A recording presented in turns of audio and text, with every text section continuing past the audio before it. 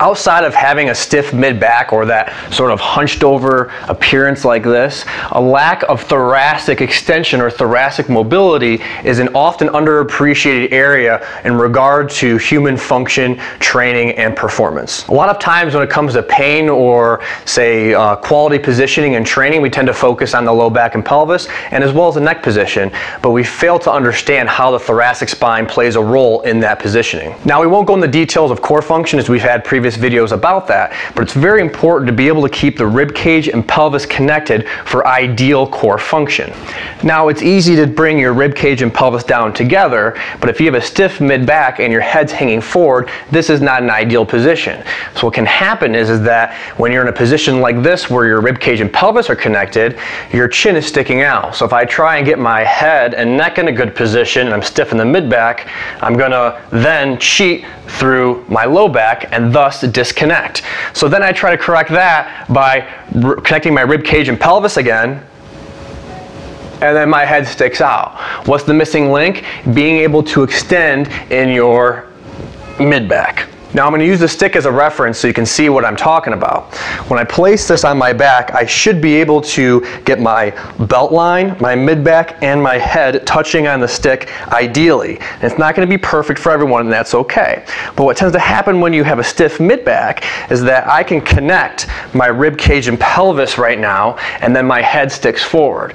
And then to correct that, what I'll do is I'll try to stick my chin in or pull in, but then because my mid-back is stiff, I arch my back, right? And then to try and correct this, to connect my rib cage and pelvis again, right?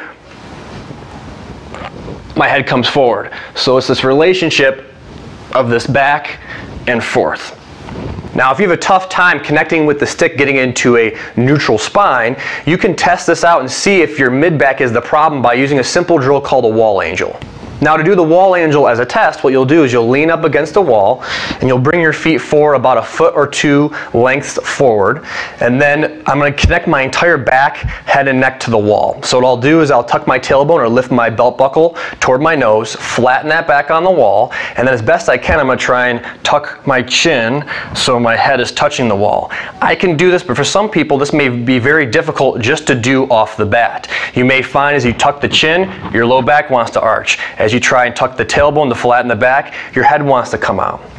Now, once you're connected with the wall, what you do is you bring your arms up like this, push the elbows to the wall and the wrists to the wall. Many people will not even be able to get into this position, so if you can't, get the elbows there and let the wrists come forward a little bit. If you can get them back all the way, awesome. If you have a really hard time getting into this and you're feeling that pinch or a tightness in the middle of your back, you know that your thoracic spine or your mid-back is a limiting factor of getting in good position.